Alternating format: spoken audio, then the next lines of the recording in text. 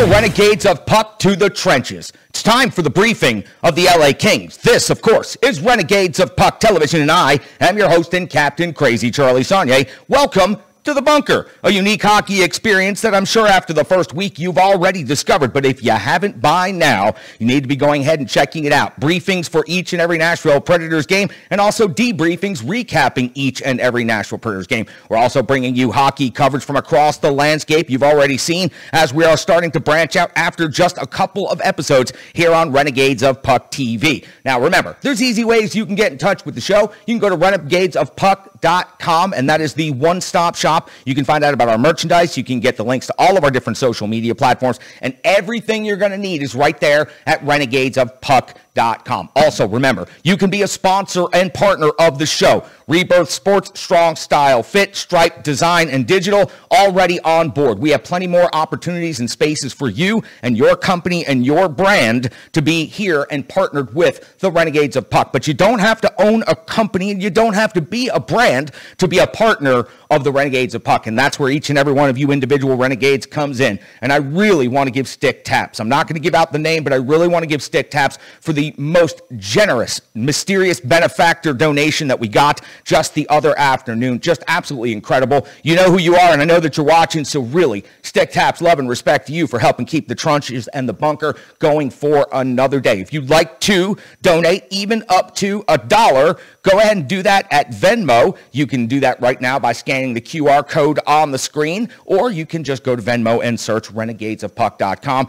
Even $1 a video as you're sponsoring throughout the season is going to be enough to keep things going. We have made this project passion over perfection, and we have kept our overhead so low that you guys can seriously contribute $1 at a time for videos and keep this thing moving forward. Support the Renegades of Puck, and we will be here forever. We've gone from 10 years of doing this on the radio to now doing this on the internet and doing this as a YouTube show and Renegades of Puck TV. So we'd appreciate each and every one of you for jumping in the trenches and joining us. Remember, it's the no half-stepping way, built by Renegades for Renegades, and it's exactly what we do. One thing I wanted to bring up before we get started with the briefing today, Renegades, is Glass being sent down to the AHL, Tommy Novak being promoted from the Admirals back to the Nashville Predators. Now listen, we're only 2 games into the season, and I understand the results are not pretty. The Preds are 0-2 so far. They have yet to pick up a point on the season, and they've had 2 home games to open. But this team, with as much turnover as it has had both last year and now this season, with the confusions of last season, the shortened season, the bubble, the division, all of that,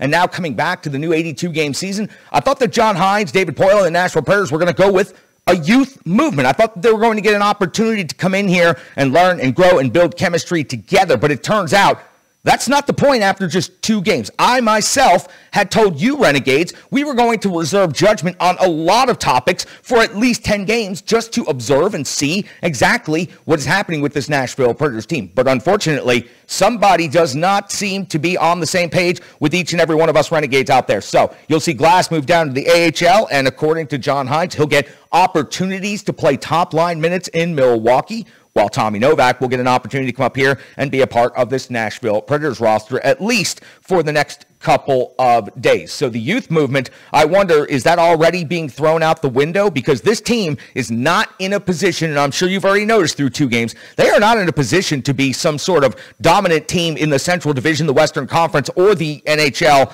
at large. If anything, they're going to barely scrape through the season. That's why for now, it's not about results for me.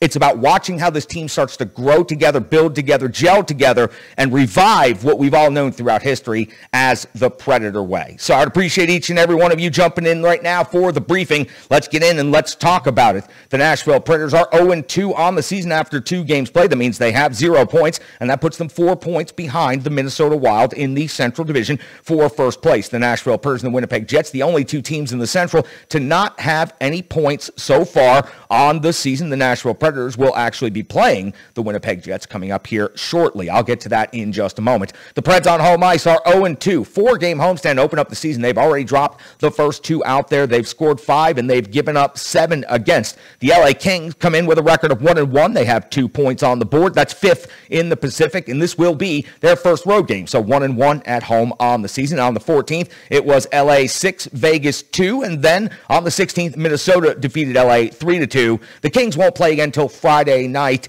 in Dallas. So for the Nashville Preds, it's the first of 3 matchups against the Los Angeles Kings this season. Of course, the first will be at Bridgestone Arena later on tonight. And then on the 6th of January, the Nashville Predators will make their first road trip of the season to Los Angeles, but then they will be following the Kings back there again in March on the 22nd. So the Preds, 2 out of 3 against the LA Kings, are on the road this season. So they have to take care of business at Bridgestone Arena in this next game. For the Nashville Predators, after taking care of the Los Angeles Kings, they'll host the New York Rangers to wrap up the 4-game homestand, heading off on their first road game of the season Saturday night in Winnipeg, then Sunday in Minnesota. Now listen, that is a tough 1-2 punch. The Winnipeg Jets currently don't have a point after 2 games, but the Minnesota Wild are undefeated after 2 games. So for the Nashville Predators, it's going to be a very difficult Central Division 24-hour road trip Saturday, Sunday. Again, we'll be here with briefings and debriefings for each and every one of those games. For the Nashville Predators, taking a quick look inside the numbers, and yes, it's a very small statistical metric size at this point,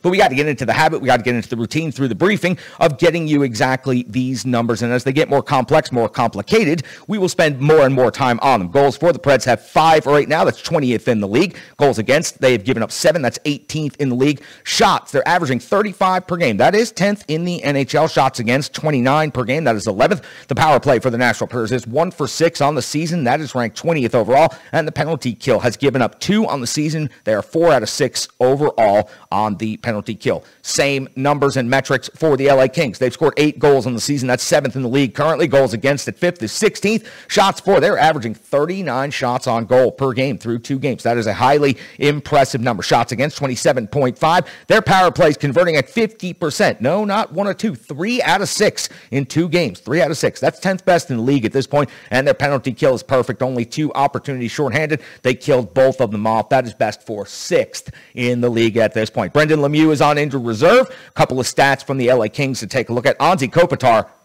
Pred killer. Also leads the league in scoring after just a couple of days. 4 goals and 3 assists for 7 points. Drew Doughty pacing just behind him. 1 goal and 5 assists for 6 points. And former Nashville Predator and one of the most beloved players ever to play at Bridgestone Arena in the Music City, Victor Arvidsson's got a goal and assists already early on the season. That is good for 2 points. Quick and Peterson in net have both gotten 1 start, and they are both 1-1. So for the Nashville Predators, Olivier on IR, Glass to the AHL, Novak up, and UC Saros with an 0-2 starter, 2.54 goals against, and a 9.11 save percentage. Now, UC Saros is notoriously slow starting in the early years of his NHL career. Now, the team at large is not playing up to par right now for what you would like and what you would expect, because you would have hoped at least the Nashville Predators would have had a split between Seattle and Carolina, now moving into LA and New York. To be honest with you, I'm not putting a lot of pressure on the record, but the Preds need to beat LA and they need to beat New York. They need to wrap up this homestand and at least give the fan base something to feel positive about going on the road, because I do think it's going to be a very difficult first road trip, 2 games in 24 hours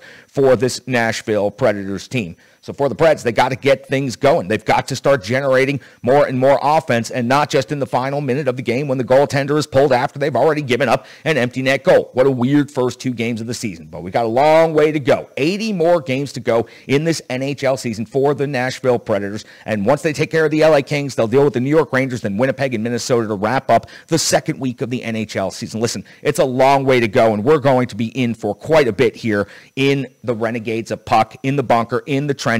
You're going to go through a lot this season. This team is going to take some time to come together. If it is truly going to be a youth movement, then they are going to need that time to develop, and you're going to have patience with them as well. I was rather disappointed to see Philip Tomasino out of the lineup as quickly as he was after the first game, and now to see Glass go down to the minor leagues. These are guys that need to get the opportunity to learn and grow and build their games now, not a year and a half from now when they've maxed out every possible thing that they can do in the NHL. If you ask me, Phil Tomasino's already maxed out what he can do at the AHL level. Around the league, there's a lot of games coming up. Tuesday is just jam-packed. It's amazing. Saturday, like everybody plays. Sunday, 1 game. Monday, just a couple of games. And then Tuesday, everybody's back on the ice. We got Vancouver and Buffalo, San Jose at Montreal, Florida at Tampa Bay, Seattle is at New Jersey, Dallas is at Pittsburgh, Colorado's at Washington, Columbus Blue Jackets are at Detroit. The Islanders and the Blackhawks will play the Winnipeg Jets at Minnesota. That is an important game in the Central Division. You'll want to keep your eye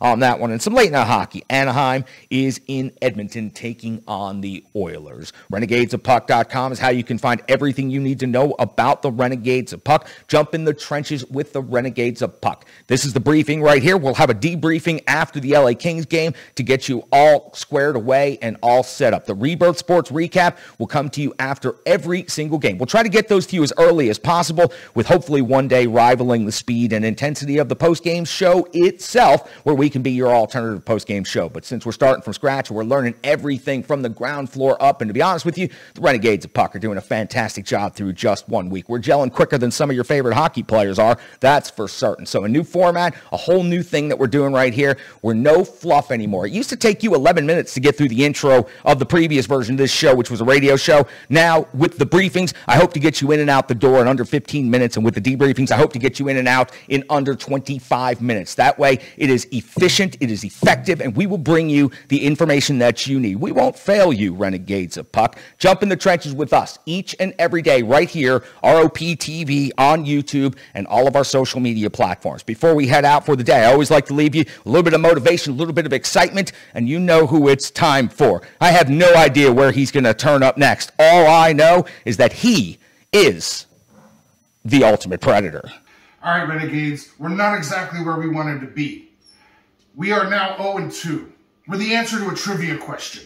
But that doesn't mean we're out of it. The competitive rebuild marches on. We still have the speed, we still have the talent, we still have the drive. We have 17,500 strong inside Bridgestone Arena. And tonight, we are going to show LA just exactly who the real kings of hockey are. You're not just next, you're going to be first. And we are going to make sure that the hockey world knows Smashville may be down, but we are never out. Thanks so much, Ulti. You're the best, man. Getting the people all fired up, getting everybody all excited for the LA Kings game. I can't wait to see what you've got to say about those New York Rangers coming in to close out the homestand in just a couple of days. Listen, before we head out the door, let me remind you about the Renegades of Puck grievance line, 615-640-0916, 615-640-0916. Leave us a message. It's completely anonymous. It's there for you to vent. You can say anything that you want to say on the Renegades of Puck grievance line voicemail.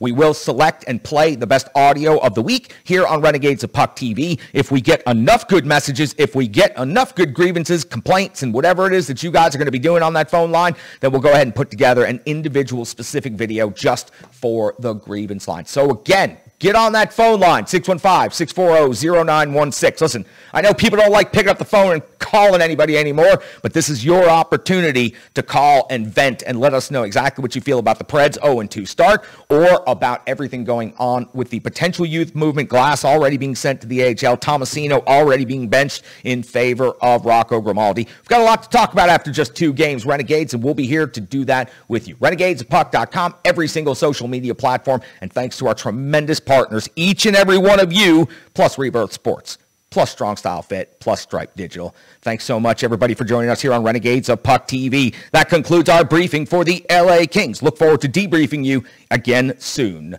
Stick taps, love, and respect. I am your host and captain, Crazy Charlie Saunier.